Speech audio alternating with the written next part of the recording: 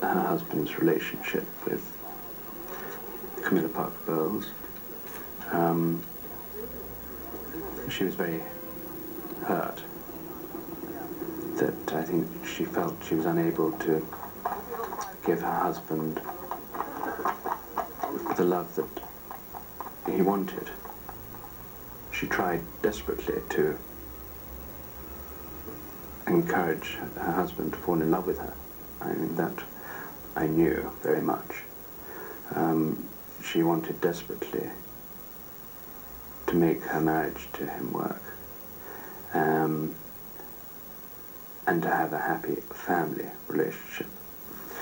Regardless of who they both were, she wanted a happy, strong family, united. And she tried desperately, and I think that she thought that he didn't try enough, and it was very hurtful to her. It perhaps made one feel less guilty about the situation.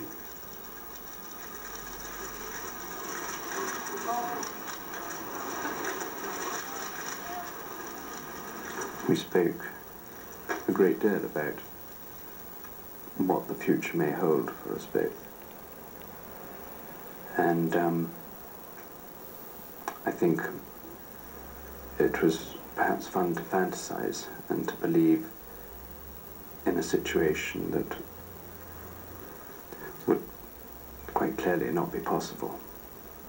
But at the time, it seemed rather nice to get lost in such dreams.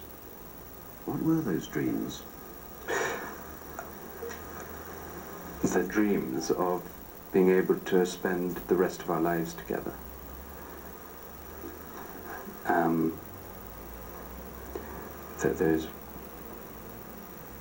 That's what was wanted.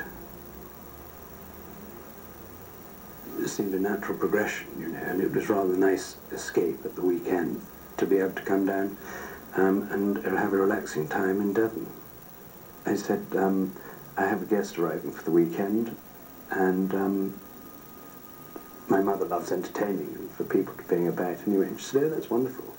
And I said, well, it's Diana. And she said, oh, great, fantastic.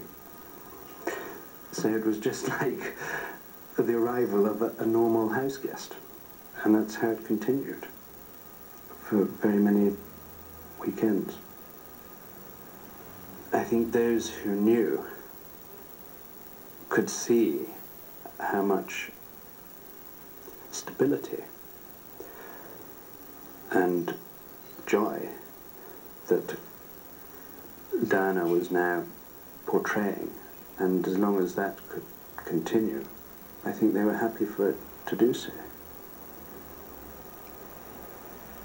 When Diana told me about her bulimia, it was, you know, double Dutch to me. I had no idea of the disease. I'd never heard the word before. But I did a little bit of research myself, and obviously it was completely out of my depth.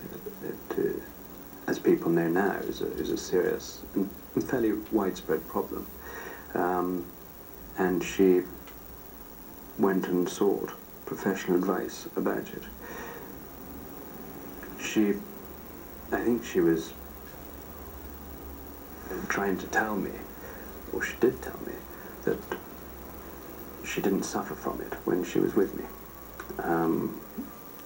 which was rather nice to know. But it was also fairly soul-destroying for me to realize the depth of her despair and her unhappiness when we weren't together. And this is one way that she coped with it.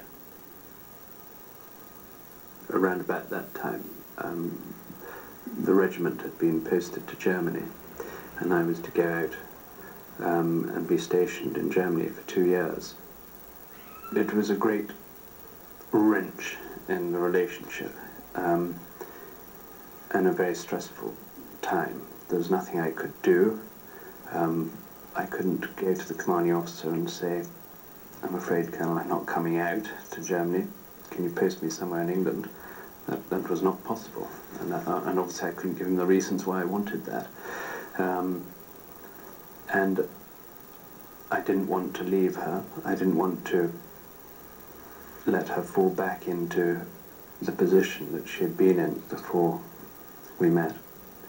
And it was at a time where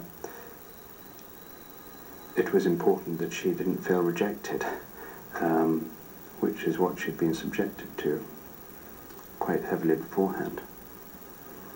We kept in touch by mail and also by telephone. But as anyone knows, it's difficult, 900 miles away, to continue in the same way. And it does make it very difficult for you. But I did try and return to England as much as I could. Either fly back or drive back to England and occasionally spend the weekend together, which again made everything worthwhile in my mind at the time. In 1991, a fundamental turning point in the relationship, the Gulf War. The Lifeguards Tank Regiment was put on standby to go to battle.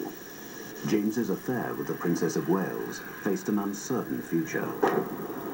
I'd been in Germany probably about a year, slightly over, before being warned to go out to the Gulf, in the Gulf War.